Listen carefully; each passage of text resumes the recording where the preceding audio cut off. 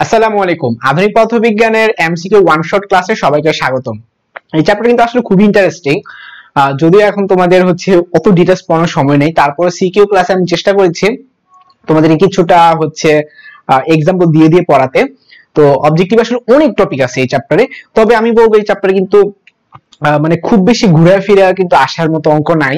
তারপর তোমাদের যে প্রবলেমটা হয় টি টি নট, হ্যাঁ, এল এল নট, এগুলো ধরাতে তোমাদের প্রবলেম হয়। হ্যাঁ, আর এমনিতে বাকি টপিক গুলো আশা করি তোমরা বুঝবা। তো চলো আমরা আমাদের ক্লাসটা শুরু করে ফেলি। প্রথম যে অবজেক্টিভটা আমি তোমাদের জন্য রেখেছিলাম, এখানে কি বলা হয়েছে যে একটি কাল্পনিক ট্রেনের প্রকৃত দৈর্ঘ্যটা হলো 80 মিটার। তো সবসময় মনে রাখবা প্রকৃত গুলাকে নিচে একটা নট লাগাই দিবা। প্রকৃত যেগুলা বলে দিবে, হ্যাঁ, প্রকৃত দৈর্ঘ্য, প্রকৃত ভর, এগুলো সব কটাতে নট থাকবে। ওকে, আচ্ছা। তো প্রকৃত দৈর্ঘ্য হচ্ছে 80 মিটার, এটা হচ্ছে আমাদের এল নট, এবং রেল স্টেশন প্ল্যাটফর্মে প্রকৃত দৈর্ঘ্য হলো 100 মিটার। একটা হচ্ছে প্ল্যাটফর্ম আর একটা হচ্ছে ট্রেন। এখন কি বলা হলো যে ট্রেনটি এত বেগে প্ল্যাটফর্মটি অতিক্রম করে গেল যে, ট্রেনটা এত স্পিডে অতিক্রম করে গেল যে অতিক্রমকালে ট্রেন এবং প্ল্যাটফর্মের দৈর্ঘ্যটা সমান হয়ে গেছিল। ব্যাপারটা অদ্ভুত না? মানে মানে ঘটনা হইতেছে যে এইটার দৈর্ঘ্য সংকোচন হয়েছে। সেটা 100 মিটার ছিল, সেটা এখন আমাদের কাছে 80 মিটার মনে হবে। এখন দৈর্ঘ্যের যে সংকোচনটা ঘটে থাকে, এইটা ঘটবে শুধুমাত্র আলোর বেগের কাছাকাছি বেগে যদি আমরা ট্রাভেল করি, তাহলে সেই ক্ষেত্রে ঘটনাটা ঘটে থাকে। তো এখন প্রশ্ন হলো, ভাইয়া এল বড় নাকি এল নট বড়? এখানে কার ভ্যালু কত, যে 80 100, আসলে কার ভ্যালু কত সেটা আমাদেরকে আইডেন্টিফাই করতে হবে। তো খেয়াল করো প্রথমত যে 80 মিটার যেটা দিচ্ছে আর 100 মিটার যেটা দিচ্ছে, আমরা যদি L is equal to L not into root over, আমরা এটার দিকে তাকালে অনেকক্ষণ বুঝে ফেলবো। রুট ওভারের ফর্মুলা দিকে তাকালে 1 minus B square by C square, এই পুরো জিনিসটা কিন্তু আসলে একের চেয়ে ছোট। একের চেয়ে ছোট কোনো কিছুকে গুণ দিলে তো সে একের চেয়ে ছোট হয়ে যায়, সে ছোট হয়ে যায়। ঠিক আছে, সো আমরা এই জিনিসটাকে সত্য বলতে পারি, মানে L নটটা বড় হয়। দৈর্ঘ্য সংকোচন মানে কি, নট থেকে সে যখন এতে যায় তখন সে ছোট হয়ে যায়। তাহলে L নট হবে গিয়ে বড়টা 100 এবং L হবে গিয়ে ছোটটা মানে 80। এখন প্রশ্নে কি বলছে? প্রশ্নে বলছে যে বেগটা কত। এখানে অ্যাকচুয়ালি বেগটা কত সেটা আমাদেরকে বের করতে বলছে। আমি যদি এটা তোমাদেরকে বলি অ্যাকচুয়ালি বেগটা কত হয়, খেয়াল করো, 80 সমান সমান 100 into root over 1 minus B square divide by C square. তো 0 0 কেটে দাও, হ্যাঁ, 8/10 করলে কত হয় 4/5। তো উভয় স্কয়ার করলে কত হয় 16/25। তাহলে 16/25 সমান সমান 1 minus B square by C square, বা B square by C square সমান সমান 1 মাইনাস 16/25। এটা কত 9/25। তো 9/25 কে রুট করলে 3/5, সো উত্তরটা হবে 3/5। আচ্ছা, নেক্সটে কি বলা হলো, কম্পন ক্রিয়া কোন তত্ত্বের সাহায্যে ব্যাখ্যা করা যায়? এটা অবশ্যই কোয়ান্টাম তত্ত্ব, তোমরা জানো। এই পুরো চ্যাপ্টারটা আসলে দুইটা ভাগে ভাগ করা হয়েছে, তবে পুরোটা কিন্তু আইনস্টাইন নিয়ে। প্রথম ভাগটাকে আলোচনা করা হয়েছে থিওরি অফ রিলেটিভিটি, এবং পরবর্তীটাতে কি আলোচনা করা হয়েছে, কম্পন ইফেক্ট। হ্যাঁ, এটা কিন্তু আসলে কোয়ান্টামের মধ্যেই পুরোপুরি পড়ছে, কোয়ান্টাম টপিকের মধ্যেই এটা পড়ে গেছে। পরের প্রশ্নটা হলো, নিচের কোন চিত্রটি আইনস্টাইনের ফটো ইলেকট্রিক ইফেক্টের মানে সঠিক একটা রূপ? তো ফটো ইলেকট্রিক ইফেক্টের আগে আমরা বেসিকটা চলো আমরা একটু বোঝার ট্রাই করি। আমরা জানি HF সমান সমান HF নট প্লাস EV, এটা আমরা জানতাম। ঠিক আছে, EV নট। এখন এখানে খেয়াল করো, x অক্ষ বরাবর যদি আমরা ফ্রিকোয়েন্সিকে রাখি, x অক্ষ বরাবর যখন ফ্রিকোয়েন্সিকে রাখি, y অক্ষ বরাবর যদি আমরা EV নট কে আমরা রাখি, এটা আমাদের কি গতিশক্তি না? তো গতিশক্তি কখন লাভ হয়? ধরো ফর এক্সাম্পল আমার সামনে একটা ট্রাক আছে, ওই ট্রাকটাকে আমার সরাইতে মিনিমাম 1000 জুল কাজ করতে হয়। কারণ আমি কত জুল দিতে পারি, ধরো 100 জুল দিলাম, তোমার ট্রাকটা কিন্তু নড়বে না। আরো 50 জন মানুষ আসলো, তো সবাই মিলে দেখা গেল যে 1000 জুল আমরা দিতে পারলাম না, 999 দিতে পারলাম। ধরো অনেকজন মিলে আসলো, তো 999 দিলেও ট্রাকটা নড়বে না। কিন্তু ধরো আমরা 1000-এর বদলে 2000 দিয়ে দিলাম, তো কি হবে? ওই ট্রাকটা তো নড়বে, সে উল্টা গতিশীল হয়ে যাবে। এখন আমার প্রশ্ন হলো, ট্রাকটা যে গতিশীল হবে, কত শক্তি নিয়ে গতিশীল হবে? উত্তরটা হচ্ছে 100 নিয়ে। কারণ 200 দিয়ে তো আমরা ইনপুট দিলাম, ওটার মধ্যে 100 তো ইউজ হয়ে যাবে জাস্ট ওকে নড়ার জন্যই। তাহলে ও নড়বে কত গিয়া? আরো এক্সট্রা 100 নিয়ে, তাই না? ব্যাপারটা তো এরকম, মানে আমাকে কোনো কিছু একটা স্টার্ট করতে হবে, স্টার্ট করতে আমার 100 চলে গেল না, তাহলে বাকি যে আরো 100 আছে সেটা দিয়ে তো সে গতিশক্তি প্রাপ্ত হবে। এখানেও কনসেপ্টটা সেম, যে আমি এক্স অক্ষ বরাবর ফ্রিকোয়েন্সি আমি বাড়াচ্ছি, কিন্তু আমি কোন ধরনের গতিশক্তি পাচ্ছি না। ওয়াই অক্ষ বরাবর তার মানটা 0 থাকবে। এটা রিজনটা কি? কার্যাপেক্ষক। আমরা জানি একটা নির্দিষ্ট পরিমাণ শক্তি আছে, সেই শক্তি অতিক্রম করতে হয়, অতিক্রম করলেই আমরা বলতে পারবো যে হ্যাঁ গতিশক্তি প্রাপ্ত হবে। গতিশক্তি প্রাপ্ত হওয়া মানে ইলেকট্রন নির্গত হওয়া। তার মানে সকল ফ্রিকোয়েন্সিতে কিন্তু হয় না, একটা নির্দিষ্ট ফ্রিকোয়েন্সি আছে। ধরে নিলাম এইখানটাতে এফ নোটে এসে কি হয়ে যাবে, সেইখানে এসে গতিশক্তি প্রাপ্ত হবে বা ইলেকট্রন নির্গত হবে। তার মানে আমাদের গ্রাফগুলো অবশ্যই এক্স অক্ষের কিছু একটা পথ অতিক্রম করার পর শুরু হবে। এখানে খেয়াল করো ক নাম্বারটা ফার্স্টেই শুরু করে দিচ্ছে, আর এটা উপর থেকে শুরু করছে, ঠিক আছে, এটা উপর থেকে শুরু করছে, এটা আসলে নিচ থেকে শুরু হবে তারপর উপরে উঠতে থাকবে, এরপর লিনিয়ার হবে। কেন লিনিয়ার হবে তোমরা দেখতে পাচ্ছ এখানে কোনো স্কয়ার নাই, সো এটা উত্তরটা কি হবে, লিনিয়ার। নেক্সট যে প্রশ্নটা আমরা যাব, এখানে সব ব্যাখ্যাগুলো লেখা আছে। 30 মিটার দৈর্ঘ্যের কোনো বস্তু স্থির অবস্থা থেকে 0.5 সি বেগে চলতে শুরু করলে গতিশীল অবস্থার আপাত দৈর্ঘ্য কত? মনে রাখবা গতিশীল গুলোতে কোনো নট থাকে না, তার মানে আমাদেরকে এল বের করতে বলছে। L is equal to L naught root over 1 minus v square by c square। এখানে L naught মানে কোনটা, 30। কেমনে বুঝছি, গতিশীলটাই বের করতে বলছে, তাহলে L যদি বের করতে বলে 30 তো অবশ্যই বাই L naught, ম্যাথ শেষ। তুমি L naught জানো, v এর মান দেখো 0.5 বসায় দিবা, ম্যাথটা শেষ। তারপরে কি বলা হলো, একটি ইলেকট্রনের নিশ্চল ভর হলো এত, তার মানে এটা হলো নট। নিশ্চল মানে কি, প্রকৃত বা নট। নিশ্চল ভরটা হচ্ছে m নট। গতিশীল করায় ইলেকট্রনটির ভর হয়ে গেল এত।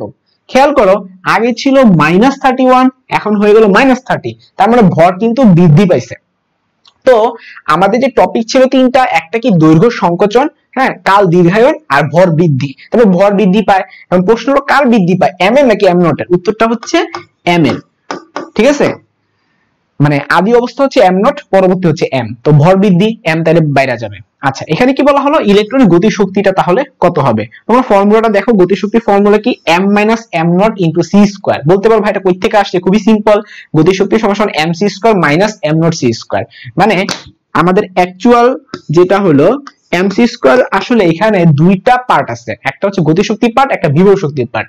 তো বিভব শক্তি পার্ট কোনটা, m naught c স্কয়ার, এটা হলো বিভব শক্তি পার্ট, আর e কে হইতাছে কি গতি শক্তি পার্ট। তাহলে e কে সমান কি হবে, এটাকে ওই পাশে নিয়ে যাও, নিয়ে গেলে দেখবা এই ফর্মুলাটাই আশা করে, এরপর জাস্ট ভ্যালুগুলো বসা দাও, কে এর মানটা বের হয়ে যাবে। নেক্সট প্রবলেমে আমরা চলে যাই।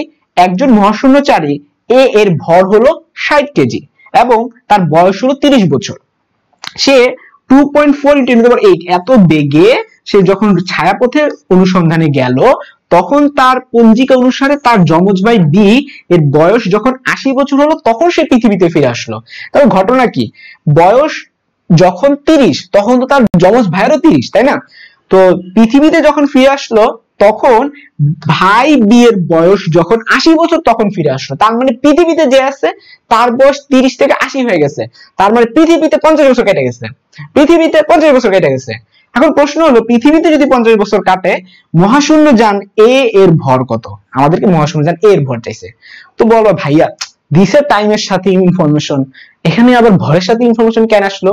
এটা খুব দারুণ একটা প্রশ্ন। এটা কোথায় জানি আসছে, চট্টগ্রাম বোর্ডে আসছে। আমি তোমাদের সলভটা যদি একটু ক্লিয়ারলি বলে দিই। আমরা কি জানি, t equal to t not divide by t equal to t not divide by √1 minus v square by c square. এই তো ছিল আমাদের ফর্মুলা, রাইট? আবার আমরা এটাও জানি m is equal to m not divided by √1 minus v square by c square. তাহলে আমরা কিন্তু দুইটা আসলে একটা রিলেশন ক্রিয়েট করতে পারি 1/2 প্রয়োগ করে, ঠিক আছে? আমরা যদি 1/2 প্রয়োগ করি, t ডিভাইডেড বাই m সমান সমান t not divided by m not, তাই না? এটাই তো আমাদের সেই সম্পর্ক। এইখানে আমরা কার মান বের করব, মহাশূন্যযান এ এর ভরটা নির্ণয় করতে বলছে। আর কি বললো, একজন মহাশূন্যযানচারী এর ভর হইতেছে কি 60 কেজি, আর মহাশূন্য জানে এর ভর, তার মানে এইটা, এই যে ভরটা ছিল এটা পৃথিবীতে, আর এই ভরটা হইতেছে মহাশূন্য জানে। এই জিনিসটা মাথায় রাখতে হবে, একটা হইতেছে পৃথিবীতে আর একটা হইতেছে মহাশূন্য জানে। আচ্ছা, তো আমাদের প্রথম কাজটা কি হইতেছে, আমরা 1/2 যদি প্রয়োগ করি, এখানে যদি মান বসাই দিতে পারি তাহলে ডাইরেক্ট বের হয়ে যাবে। আমরা এটা দুইটা স্টেপে করতে পারি। একটা স্টেপ হচ্ছে ভাঙিয়ে ভাঙিয়ে, আরেকটা হচ্ছে ডিরেক্ট। আরেকটা হচ্ছে কি ডিরেক্ট। ডিরেক্টটা কিভাবে করব, এখানে আমাদের জাস্ট আইডেন্টিফাই করতে হবে কোনটা বের করব আর কোনটা দেওয়া আছে, বুঝতে পারলে ম্যাথ শেষ। কোনটা বের করব কোনটা দেওয়া আছে এটা বুঝতে পারলে ম্যাথ শেষ। তো আমরা জানি যে টি নটের মধ্যে টিটা বড় হয়। এখন প্রশ্ন হলো ভাইয়া টিটা যে বড়, এটা কি পৃথিবীর নাকি যে রকেট করে গেছে সে? উত্তরটা হচ্ছে পৃথিবীর। সবসময় মনে রাখবা যে রকেট করে যাচ্ছে তার চাইতে পৃথিবীরটা বেশি হবে, যে রকেট করে যাচ্ছে তার চাইতে পৃথিবীর টাইমটা বেশি হবে, ঠিক আছে? কারণ এখানে আমাদের রেফারেন্সটা আসলে কে? আমাদের রেফারেন্সটা হচ্ছে রকেট। তো কাল দীর্ঘায়ন, কালটা বেড়ে যায়, টাইম বেড়ে যায়। কার বেড়ে যায়? যে গতিশীল তার বেড়ে যায়। এখন তুমি বলবা মানে রকেটে যাচ্ছে সে তো গতিশীল। এই যে এখানে একটা ব্যাপারটা হচ্ছে গিয়ে তোমাকে দেখতে হবে সাপেক্ষটাকে। তো রকেটের মধ্যে যে ব্যক্তি বসে আছে সে তো রকেটের সাপেক্ষে তার ব্যক্তি জিরো, সে তো গতিশীল না। গতিশীল যে পৃথিবীতে আছে, এই যে একটা পৃথিবী আর একটা রকেট, রকেটে যে বসে আছে ধরো এইটাই প্রসঙ্গ কাঠামো। রকেট যদি প্রসঙ্গ কাঠামো হয় তাহলে যখন সে যাইতে থাকবে তখন তো ওই ব্যক্তি রকেটের সাথেই যেতেছে, তাহলে তো তার বেগ জিরো, রকেটের সাপেক্ষে তার বেগ জিরো। তাহলে পৃথিবীটা কি রকেটের সাপেক্ষে পিছনে চলে যেতেছে গা, তার মানে পৃথিবীটা সব সময় গতিশীল ধরবা। পৃথিবী যে থাকবে তাকে টি ধরবা, এল ধরবা, ঠিক আছে? এইভাবে টি ধরবা, এম ধরবা। অরিজিনাল বলে দিলে তখন আবার নট, সেটা আবার পৃথিবী হোক বা বাইরে হোক সেটা আলাদা ব্যাপার। কিন্তু যদি টাইমের ব্যাপার স্যাপার গুলা হয় তোমরা অবশ্যই মাথায় রাখবা, বা ভর ব্যাপার স্যাপার গুলা হয়, নট যেগুলা, হ্যাঁ, সেটা হবে অরিজিনাল অথবা স্থির অবস্থা। স্থির মানে কিন্তু যে পৃথিবীতে চুপ করে বসে আছে সে না, যে রকেটে করে যাচ্ছে সে হলো স্থির। আশা করি বুঝতে পারছো। তার মানে এখানে টি এবং টি নটের মধ্যে যার মানটা বড় তার হলো পৃথিবীর। তো টি এর মানটা বড়, এটা হবে কি পৃথিবী অনুযায়ী যত বছর কাটছে। তো তার যমজ ভাইয়ের আগে ছিল 30, সে যখন ফিরে আসলো তার বয়স হয়ে গেল 80, তাহলে পৃথিবীতে কাটছে 50 বছর। তাহলে আমরা টি এর জায়গায় বসাবো কত? 50। ওকে, আচ্ছা। তো তাহলে আমরা টি এর জায়গায় যদি 50 বসাই, আর এই টি নট কতখানি হবে খেয়াল করো। মহাশূন্য জানে যে সে গেছে, তার কিন্তু একটা বেগ দিয়ে দিছে, তার কিন্তু একটা বেগ দিয়ে দিছে। সো তুমি চাইলে এই বেগটাতে তুমি যদি বসায় দাও, মানে তুমি হচ্ছে টি এর মান জানো, তুমি হচ্ছে ভি এর মান জানো, তাহলে কিন্তু তোমার টি নটটা বের হয়ে যায়। ক্লিয়ার? সো তোমার প্রথম কাজ থাকবে 1 নং থেকে টি নট বের করা। তোমার প্রথম কাজ 1 নং থেকে টি নট বের করা। এখন তোমার হাতে টি নটটা আছে, তুমি টি নটের মানটা জানো। ওকে, নেক্সট তোমাকে এম নট থেকে আগে বুঝতে হবে কোনটা বের করতে হবে। তাহলে যেটা বের করতে হবে বাকিটা হবে যেটা দেওয়া আছে। এখন একটা জিনিস খেয়াল করো, দেওয়া আছে কিন্তু এই যে 60 কেজি কিন্তু দেওয়া আছে। এখন আমার প্রশ্ন হলো 60 কেজি যেটা দেওয়া আছে এটা কিন্তু লোকটার অরিজিনাল ভর। এখানে কিন্তু ভরের ক্ষেত্রে তোমাকে দেখতে হবে অরিজিনাল কোনটা। অরিজিনাল ভর হইতেছে লোকের 60 কেজি, কিন্তু যখন সে আলোর কাছাকাছি পেয়ে যাবে তখন তার বেগটা চেঞ্জ হয়ে যাবে। এখানে কিন্তু আবার এটা ভাইবো না যে রকেটে তো বসে আছে তাহলে তো ওর প্রসঙ্গ কাঠামো, তাহলে তো ওর ভর মানে হ্যাঁ 60 কেজি, এটা তাহলে এম। ব্যাপারটা একটু বুঝায় তোমাকে আগে বুঝতে হবে যে নিশ্চল অবস্থা সেইটা এম নট, নিশ্চল অবস্থা যেটা, ঠিক আছে? মানে তার অরিজিনাল যেটা সেটা হচ্ছে তার এম নট। তো অরিজিনালি তো সে 60 কেজি, তাই না? আমরা যে জন্মগ্রহণ করছি রকেটে জন্মগ্রহণ করছি, তাহলে আমাদের রকেটের ভরটা কি অরিজিনাল ভর? উত্তরটা হচ্ছে না। তাহলে আমরা একটু বুঝায় যদি সামারিতে আসি, যে যদি আমাদেরকে বলা হয় অরিজিনাল ভর বা অমুক লোকের ভর এত, যদি প্রথমেই বলা থাকে তাহলে সেটা এম নট। ক্লিয়ার? আর যদি গতিশীল অবস্থায় যাইতে থাকি তখন যে ভরটা দেয়া দিবে সেটা হচ্ছে এম, মানে রকেটের মধ্যে যে ভরটা সেটা হবে গিয়ে এম, এটা কিন্তু এম নট না। Don't be confused. যখন টাইমের ব্যাপারে আসবা তখন রকেটের মধ্যে যে বসা থাকবে সেটা হচ্ছে কি টি নট, আর পৃথিবীতে যে থাকবে সেটা টি। সো এই কনসেপ্ট দিয়ে চলো আমরা সলভ করে ফেলি, দেখি কি ঘটনা ঘটে। তো টি এর মান 50, টি নটের মান তো আমরা বের করে নিব, এখান থেকে আমরা বের করে নিব।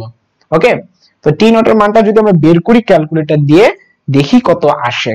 আমি যদি এটা বের করি টি নটের মান, টি এর মান হবে গিয়ে 50, তাহলে 50 into root over 1 minus V square. V এর মানটা কত? 2.4 ইনটু 10 টু দি পাওয়ার 8। তাহলে আমি জাস্ট 2.4 ডিভাইডেড বাই 3 এর হোল স্কয়ার লিখে দিতে পারি। আমার ক্যালকুলেটরের মধ্যে 30 আসছে, তার মানে টি নটের মান 30 বসাবো। ওকে, এবার আমরা এম এবং এম নট নিয়ে অলরেডি ডিসিশন নিয়ে নিছি যে আমরা আমাদের অরিজিনাল ভরটা হচ্ছে আমরা পৃথিবীতে যে ভরে থাকি সেইটাই আমাদের অরিজিনাল ভর। আমরা এখানে জন্মগ্রহণ করছি, এটা আমাদের অরিজিনাল ভর, প্রকৃত ভর। এখানে কিন্তু আবার টাইমের মতো গোলায় ফেললো না। তো অরিজিনাল ভরটা হচ্ছে ফার্স্টে যেটা দেওয়া ছিল 60 কেজি সেইটা, অর্থাৎ এম নটের মান 60 কেজি। তাহলে আমরা এখানে এম বের করব। তাইলে উত্তরটা কত হয় দেখো, হাফ আর 50 এর পাশে চলে গেলে কত হবে? 100। সো আমার এটা উত্তরটা আসতেছে 100 কেজি। সো তোমরা দেখো এটা উত্তরটা 100 কেজি। সো আমি জানি না তোমরা কে কতখানি বুঝছো। আমি একটা সামারি টানি, আমি তোমাদের রেগুলার একটা সামারি টানি। সামারিটা কি? নাম্বার 1 টাইমের সময়, ফর টাইম। টাইমের ক্ষেত্রে কি করবা? পৃথিবীটাকে ধরবা হচ্ছে গিয়ে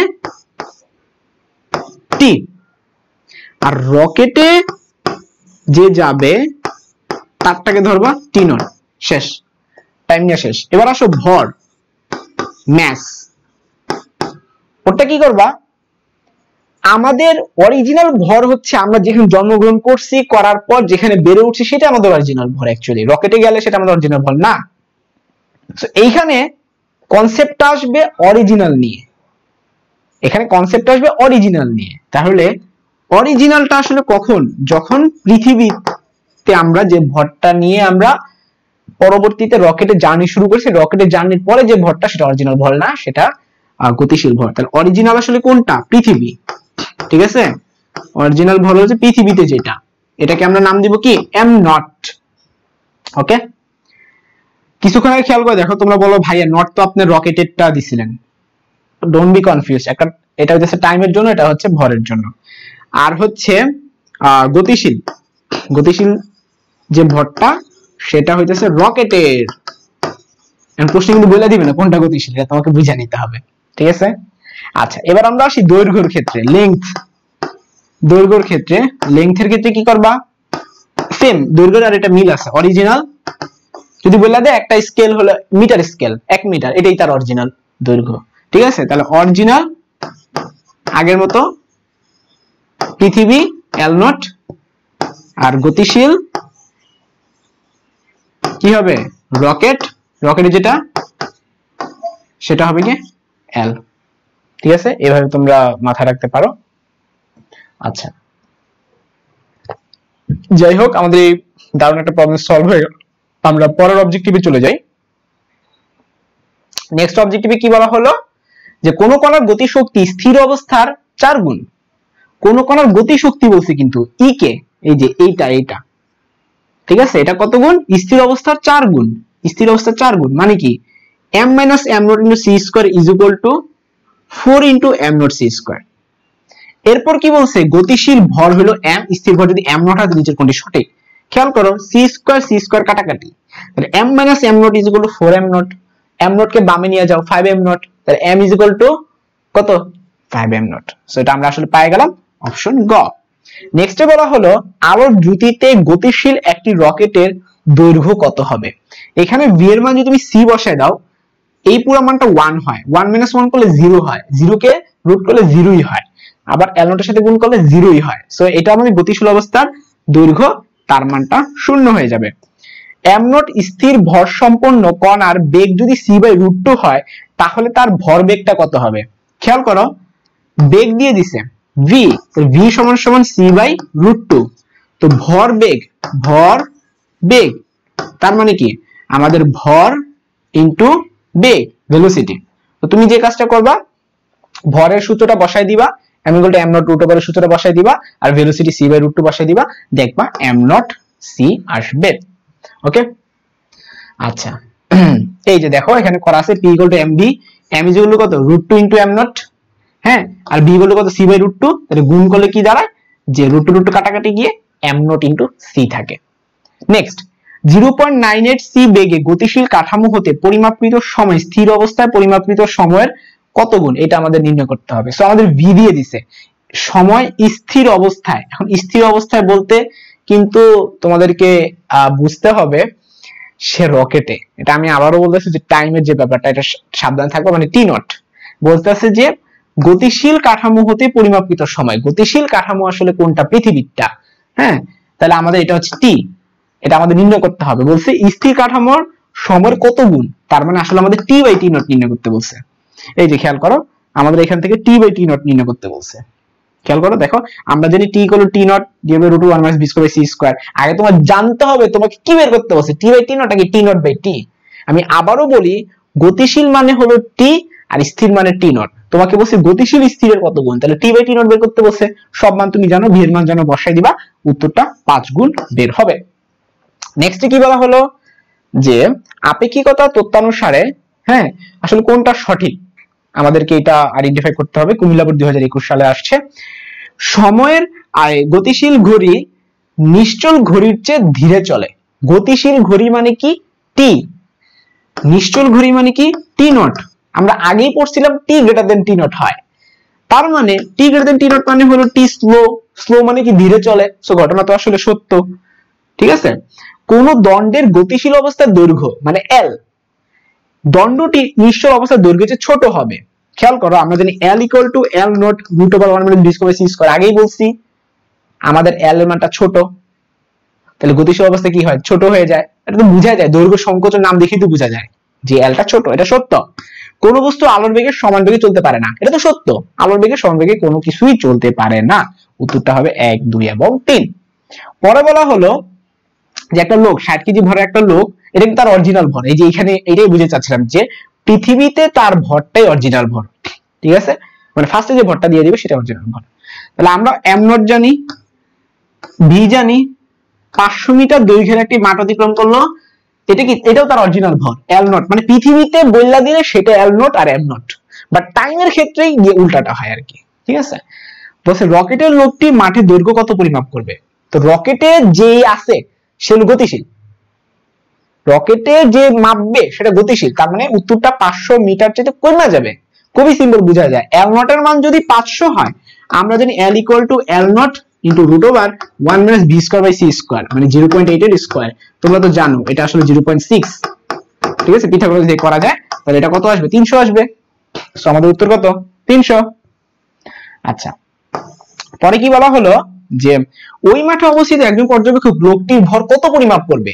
লোকটার যে ভর পৃথিবীতে, এইটা তো তার অরিজিনাল ভর, তাহলে এটা m নট। তাহলে m নট এর মান বলেই দিয়েছে 60 কেজি, আর যে গতিশীল অবস্থা সে কত মাপবে। আমরা জানি ভর বৃদ্ধি পায়, ভর বৃদ্ধি পায় আলোর বেগের কাছাকাছি গেলে। তাহলে আমরা m এর মানটা কত বলতে পারবো, উপরে হবে গিয়ে m নট, নিচে হবে √1 - b square by c square. তাহলে 1 - 0.8 এর স্কয়ার, আমরা 60 ডিভাইডেড বাই 0.6 করলে যেটা বের হয় আর কি। হ্যাঁ, তো এটার উত্তরটা 100 আসবে। এই যে 60 ডিভাইড বাই √1 - 0.8 স্কয়ার করলে 100 আসবে তোমার। নেক্সট প্রবলেমটা 0.8 c বেগে গতিশীল একটি রকেটের, তার মানে আমরা v জানি, বলছে গতিশীল একটি রকেটের অবস্থার দৈর্ঘ্য মানে গতিশীল দৈর্ঘ্য মানে l এর স্থির দৈর্ঘ্যের কত গুণ, l নট এর কত গুণ। তার মানে l ভাগ l নট বের করতে হবে। তো আমরা জানি l ভাগ l নট সমান সমান √1 - b square by c square. তো v এর মানটা কত দিছে, 0.8। তাহলে 1 - 0.8 এর স্কয়ার, এটার মানে কি 0.6। সো উত্তরটা হবে কত, 0.6। নেক্সট প্রবলেমে কি বলা হলো 10 কেজি ভরের, এটা তার m নট, 10 কেজি ভরের একটা বস্তু থেকে কি পরিমাণ শক্তি উৎপন্ন হয়, এটা E = mc2 আইনস্টাইনের বিখ্যাত সেই সূত্রটা। 1 গ্রাম ভরকে সম্পূর্ণভাবে শক্তি রূপান্তরিত করতে চাই, শক্তির মোট পরিমাণ কত, E = mc2 দিয়ে করে ফেলবা, m এর মান 1 গ্রাম থেকে জাস্ট কেজিতে কনভার্ট করে নিবা, দ্যাটস ইট। পরে কি বললো, নিউক্লিয় বল সম্পর্কে নিচের কোনটি সঠিক নয়। আমরা ইনফরমেশন গুলো যদি দেখি, চার্জ অনির্ভর, নিউক্লিয় বল সেটা কি চার্জের উপর কি ডিপেন্ড করে, নিউক্লিয় বল সেটা কি চার্জের উপর নির্ভর করে কিনা। দেখো না, চার্জের উপর নির্ভর করতেছে না। আমাদের চার্জ বেশি হোক বা কম হোক, ভিতরের এটা তো কোন ইম্প্যাক্ট ফেলে না। নিউক্লিয়ন বল যে বলটা যেটা, এটা কিন্তু পুরো নিউক্লিয়াসের মধ্যে থাকে। তো নিউক্লিয়াসের মধ্যে চার্জের তো কোনো ইম্প্যাক্ট নাই, চার্জের ইম্প্যাক্ট আসলে নিউক্লিয়াসের বাইরে ইলেকট্রনের জন্য। সো এটা আসলে আমরা বলতে পারি যে এটা সঠিক, এটা সঠিক। ঠিক আছে, আচ্ছা, তারপরে কি এটা মোটামুটি অনেক শক্তিশালী একটা বল, এটাও কিন্তু সঠিক। তারপরে এটা সম্পৃক্তধর্মী, এটাও সঠিক। এই যে তুমি এগুলো পড়লেই বুঝো, নিউক্লিয় বল দুই রকম, সবল আর দুর্বল। হ্যাঁ, বৃহত্তর কোনো প্রয়োজন, এটা শক্তিশালী। হ্যাঁ, তো আমাদের এটা বলতে পারি 3 নাম্বারটা খালি সঠিক না। তোমরা মাঝে এরকম দেখবা কোনটাও তো তুমি জানো না, কিন্তু কোনটা উত্তর না সেটা তুমি জানো। সো ওইখানে জায়গা নিয়ে এটা আমরা অলরেডি সলভ করে আসছি একটু আগে। হ্যাঁ, এরকম একটা গ্রাফ আমরা সলভ করছিলাম। এখন দেখি এখানে কি বলছে, এখানে হচ্ছে ঢাল দ্বারা কি প্রকাশ করে। ঢাল মানে উপরে হলো গিয়া গতিশক্তি, উপরে হচ্ছে গতিশক্তি ই কে। আর নিচে আছে কম্পাঙ্ক f, আমাদেরকে e K divide by f টা নির্ণয় করতে হবে। আমরা জানি যে শক্তিকে ফ্রিকোয়েন্সিতে ভাগ করলে আমরা কিন্তু প্ল্যাঙ্কের ধ্রুবক পাই। কেমনে? খেয়াল করো, আমরা জানি শক্তি সমান সমান h ইনটু f না, w সমান সমান hf, e equal to hf, এগুলো শিক্ষা আসছো না? তাহলে e কে যদি আমরা f দিয়ে ভাগ করি আমরা কি পাবো? প্ল্যাঙ্কের ধ্রুবক পেয়ে যাব। সো এটা উত্তরটা কি হবে? প্ল্যাঙ্কের ধ্রুবক। নেক্সট কি বলা হলো যে ফটো ইলেকট্রন নির্গমনের ক্ষেত্রে নিচের কোনটি প্রযোজ্য না? হ্যাঁ, এটা বরিশাল বোর্ডে আসছে যে এটা কিন্তু একটা তাৎক্ষণিক ঘটনা না। তো অপশন কটা বাদ যাবে? এটা তাৎক্ষণিক ঘটনা না, এটি নির্গমনের জন্য একটি ন্যূনতম কম্পাঙ্ক থাকে। এখানে বলছে প্রযোজ্য নয়, ন্যূনতম একটা কম্পাঙ্ক থাকে, ওরা বলছে প্রযোজ্য নয়। সো এটা উত্তর হচ্ছে না। তারপর কি বললো? বিভিন্ন ধাতুর জন্য ন্যূনতম কম্পাঙ্ক একই থাকে, এটা তো ভুল। পিতলের জন্য ন্যূনতম কম্পাঙ্ক যা, অন্যটার জন্য ন্যূনতম কম্পাঙ্ক কি তা থাকবে? ব্যাপারটা আসলে না, সেম থাকবে না। তারপর কি বললো? তাহলে তো এটাই তো মিলল না, এটাই তো আমাদের মিলল না। ওনারা বলছে যে প্রযোজ্য নয়, মানে মিলবে না বা ভুল। ভুল কোনটা সেটা, তো উত্তরটা হবে কি গ। আচ্ছা, নেক্সটে কি বলা হলো আমরা চলো দেখি। নেক্সটে বলা হলো যে ফটো ইলেকট্রন নির্গমনের ক্ষেত্রে, এটা তো এটাই গেল। দা ব্রগলির প্রস্তাব অনুসারে নিচের কোন লেখচিত্রটা সঠিক, এটা আমাদের দেখতে হবে। ব্রগলি কি বলে গেছিলেন? ব্রগলি বলে গেছিলেন যে ল্যামডা সমান সমান h ডিভাইড বাই p, এটা উনি বলছিলেন। আচ্ছা, তো ল্যামডা সমান সমান h ডিভাইড বাই p যদি হয়ে থাকে, আমরা এখন গ্রাফ থেকে আমরা বোঝার ট্রাই করব। খেয়াল করো, p এবং ল্যামডা ব্যস্তানুপাতিক সম্পর্ক, p এবং ল্যামডাটা তোমরা ব্যস্তানুপাতিক দেখতে পারতেছো। দেখো, ডি ব্রগলি তরঙ্গ দৈর্ঘ্য ল্যামডা সমান h ডিভাইড বাই p, এখানে h হলো প্ল্যাঙ্কের ধ্রুবক এবং p হলো বস্তু কণার ভরবেগ। উপযুক্ত সমীকরণ হতে পাই ল্যামডা ইনটু p সমান সমান h। সুতরাং ল্যামডা এর মান বাড়ুক বা কমুক যাই হোক না কেন, দা ব্রগলি তরঙ্গ দৈর্ঘ্যের ক্ষেত্রে p ল্যামডা গুণফলটা অলওয়েজ ধ্রুব থাকবে। মানে কি, আমাদের x অক্ষ এবং y অক্ষ বরাবর যে ভ্যালুটা থাকবে তার গুণফলটা সব সময় ধ্রুব থাকবে। এখানে উপরে p লিখছে, নিচে ল্যামডা লিখছে, মানে কি আমরা জানি p ল্যামডাটা ফিক্সড, p ল্যামডাটা ফিক্সড। তো p ল্যামডা যদি ফিক্সড হয়, এই গ্রাফটা তো হইল না, এটা তো কি দেখাচ্ছে যে p বাড়লে ল্যামডা বাড়ে, এটা তো সমানুপাতিক সম্পর্ক, তার আগেই হবে না, ঠিক আছে? আর এটা তো বর্গমূলের বর্গের সমানুপাতিক, আর এটা হলো বর্গমূলের সমানুপাতিক, এগুলো তিনটা কোনোটাই হবে না। এখন প্রশ্ন হলো ভাই এটা কিভাবে হয়? এটা মানে তো হলো p বাই ল্যামডা ফিক্সড, এটা মানে কি p বাই ল্যামডা ফিক্সড। তো আমরা কি শিখছি? p বাই ল্যামডা, আমরা তো p বাই ল্যামডা শিখিনি, ল্যামডা সমান h ডিভাইড বাই p, মানে p ইনটু ল্যামডা ফিক্সড। তো p ইনটু ল্যামডা ফিক্সড হলে এখানে একটা ল্যামডা চিহ্ন দিতে হবে, এটা ভুলে আসে নাই, এটা উপরে হবে p ইনটু ল্যামডা। এটা কিসের মতো? ওই যে বয়েলের সূত্রটার মতো, ওই যে pv ভার্সেস p এর গ্রাফটা যে ফিক্স থাকে, এটা ওইটার মতো। এখানে দেখো b আছে, p ও আছে, এখানেও কিন্তু p এর সাথে ল্যামডা থাকতে হবে, ভুলে আসে নাই। নেক্সট আমরা যে প্রবলেমটা সলভ করব, আমরা যদি একটুখানি যাই,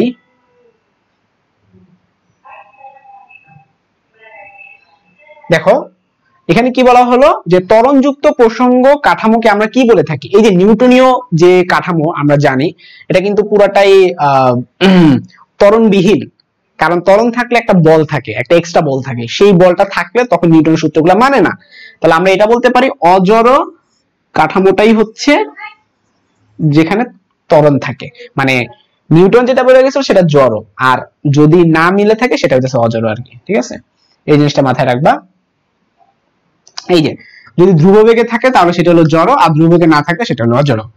আচ্ছা, এরপরে কি বলা হলো? প্রসঙ্গ কাঠামোতে বল প্রয়োগ যদি আমি না করি, স্থির বস্তু স্থির থাকবে, গতিশীল বস্তু সমবেগে গতিশীল হবে, এটা নিউটনের সূত্র।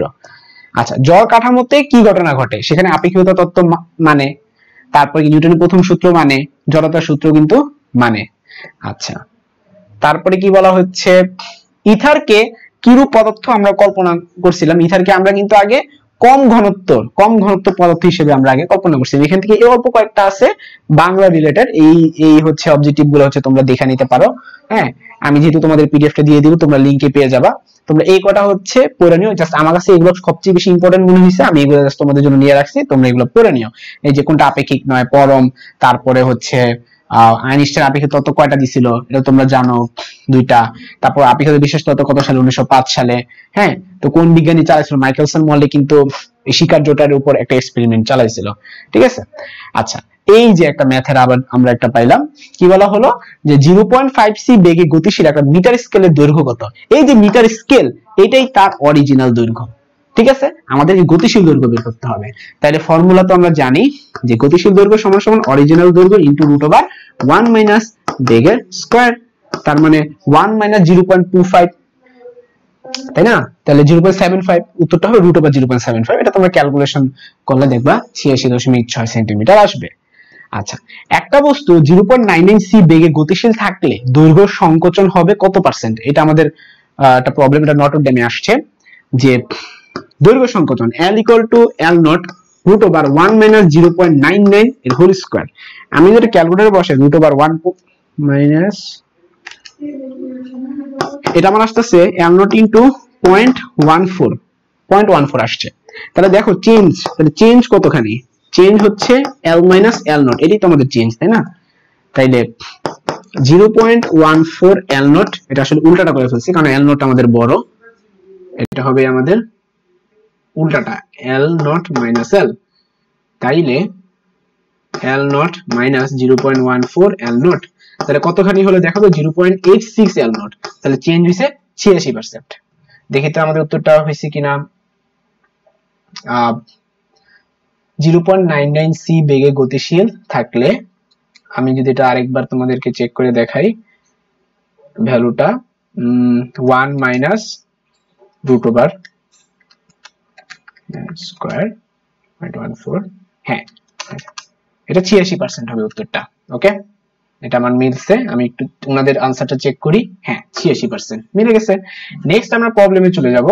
কি বলা হয়েছে, একটি রকেট কত দ্রুতিতে চললে এর দৈর্ঘ্য আদি দৈর্ঘ্যের 1/4 হবে। এর দৈর্ঘ্য আদি দৈর্ঘ্যের 1/4, তার মানে L = L naught by 4। তো তোমরা এখান থেকে ইজিলি বি বের করতে পারবা না? আমরা জানি L বাই, এখান থেকে আমরা কি বলতে পারি, L বাই L naught এর মান 1/4। আমরা জানি কি L = L naught √1 b square by c square, ওখানে L বাই L naught এর মানটা বসায় দিলে তোমরা ইজিলি ভি এর মানটা পেয়ে যাবা, ঠিক আছে। আচ্ছা, সো এটা তোমরা পারলা। আমরা নেক্সট আরেকটা অবজেক্টিভে চলে যাই। আপেক্ষিকতা তত্ত্বের ক্ষেত্রে কোনটা সঠিক আমরা এটা দেখার ট্রাই করব। চলমান ঘড়ি নিশ্চল ঘড়ি অপেক্ষা দ্রুত চলে, এরকম মনে আমরা একটা সলভ করছিলাম। তারপর একটু দেখি, চলমান ঘড়ি মানে হইতেছে কি টি, আর নিশ্চল ঘড়ি হইতেছে কি টি নট।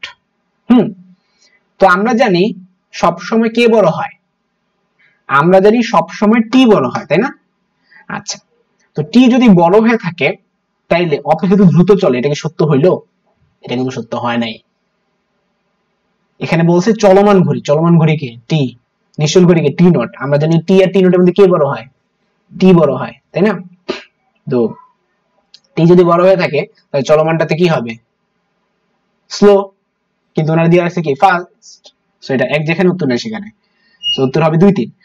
তারপর আমরা চলো 2, 3 চেক করি। চলমান অবস্থায় কোন বস্তুর দৈর্ঘ্য মানে L এর নিশ্চল অবস্থায় দৈর্ঘ্য অপেক্ষা ছোট হয়, এটা তো সত্য। L = L naught ইনটু √1 থাকে, তো √1 এর পুরো পার্টটা একের চেয়ে ছোট, এজন্য L এর মানটা ছোট হয়, এটা সত্য। গতিশীল অবস্থায় বস্তুর ভর নিশ্চল অবস্থায় যদি বেশি হয়, এটাও তো আমরা জানি M = M naught divide by √1, তো ডিভাইড বাই √1 পুরো পার্টটা একের চেয়ে ছোট, তাহলে পুরোটা কি হয়ে যায়? একের চেয়ে বড় হয়ে যায়। সো 1 আর 2 সত্য। আচ্ছা, এখানে কি বলা হলো, একটা নভোযান 100 মিটার ব্যাসার্ধের একটি বৃত্তাকার মাঠের উপর দিয়ে যাইতেছিল। বৃত্তাকার মাঠ, এই যে খেয়াল করো, এখান থেকে 100, আবার এখান থেকে এখানে 100। তো যাওয়ার সময় খেয়াল করলো যে মাঠটা উপবৃত্তাকার, মানে কাহিনী কি, ও একটা অক্ষ বরাবর সে যাইতেছিল। তো আমরা জানি একটা নির্দিষ্ট অক্ষ বরাবর গেলে তার কিন্তু দৈর্ঘ্যের সংকোচন হয়। এখন একটা অক্ষ বরাবর গেছে, তো একটা অক্ষ বরাবর গেলে ওই অক্ষ বরাবর তার কিন্তু দৈর্ঘ্য সংকোচন হবে, ঠিক আছে। তার মানে তার L এর মানটা চেঞ্জ হয়ে যাবে। তো যদি দৈর্ঘ্য সংকোচন হয় তাইলে আমরা কি বলতে পারবো, সেটার বৃত্ত থাকবে না। আমরা যদি বৃত্তের এই পাশ আর এই পাশ সমান হয়, কিন্তু যদি একটা পাশ যদি একটু চাইপা যায়, তখন সেটা কিন্তু উপবৃত্তাকার মতো হয়ে যাবে। আমাদের বলছে উপবৃত্তাকার বৃহদাক্ষের দৈর্ঘ্য, অনেক দারুণ একটা প্রশ্ন, ম্যাথের সাথে মিলাই দিল। বৃহদাক্ষের দৈর্ঘ্য মানে কি, এখান থেকে এতটুকু আমাদের নির্ণয় করতে হবে, ঠিক আছে, এখান থেকে এতটুকু। আর ক্ষুদ্রাক্ষের দৈর্ঘ্য হচ্ছে গিয়ে আগের যেটা ছিল। আচ্ছা, এখন স্থির অবস্থায় দেখো আমাদের এটা ছিল কত, 200 মিটার। বাট যখন সেটা গতিশীল অবস্থা হয়ে গেল, যখন সেটা গতিশীল অবস্থা হয়ে গেল, এই পাশ যদি একটুখানি চাইপা গেল, এখানে কি বলছে, একটি নভোযানে 100 মিটার ব্যাসার্ধে, সো এই ভ্যালুটা এখান থেকে এখানে 100, হ্যাঁ, এই যে এখান থেকে এই এতটুকু, এখান থেকে এই এতটুকু। আমরা চলো এটা এখন বের করার ট্রাই করি। 100 মিটার যেহেতু ছিল, L equal to L naught root over 1 minus v square by c square। আমাদের L naught এর মানটা আসলে কত? 100 root over 1 minus এখানে c এর মানটা কি আমাদের দিছে? একটু ঠান্ডা মাথায় চিন্তা করো, কত বেগে যাইতাছে না যাইতাছে সেটা কিন্তু কিচ্ছু বলা নাই।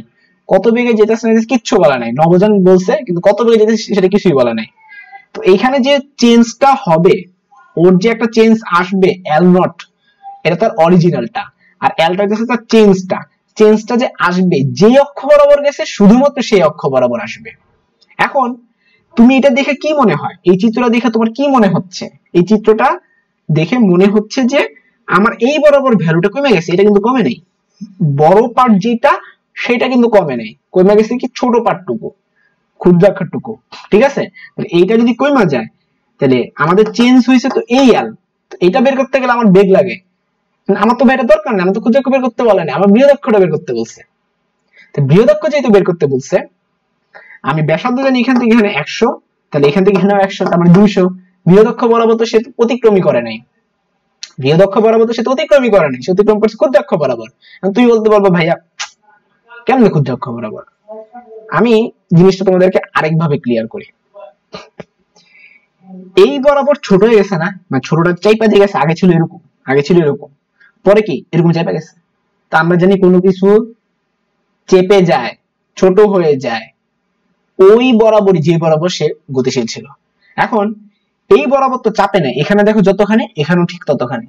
তার মানে এই বরাবর কিন্তু সে রওনা হয় না। এই বরাবর রওনা হইলে এটা ছোট হয়ে যেত, এটা ছোট হয়ে গেলে তখন এই দিকে চাপতো, এটা এই দিকে চাপছে। বুঝতে পারতেছো? এইদিকে চাপা মানে রকেটটা এমনি গেছে, রকেটটা এইভাবে গেলে তখন এই দৈর্ঘ্যটা ছোট হয়ে যাবে, ছোট হয়ে গেলে এইভাবে চাপা যাবে।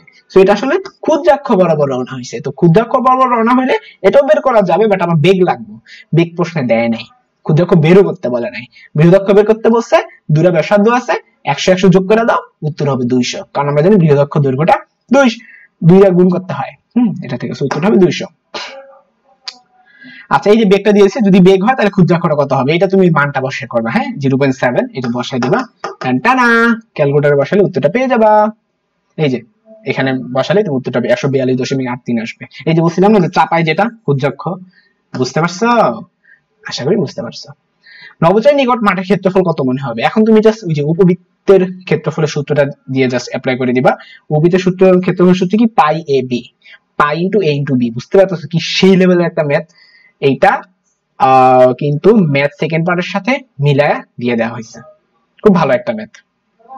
আচ্ছা, পরবর্তী প্রশ্নে বলা হলো এম নট স্থির ভর সম্পন্ন একটি বস্তু যদি আলোর বেগে ধাবিত হয় তখন কি হবে? তো আলোর বেগে যদি কোনো কিছু যায় আমাদের কাছে মনে হবে যে তার ভরটা ইনফিনিটি, তাই না?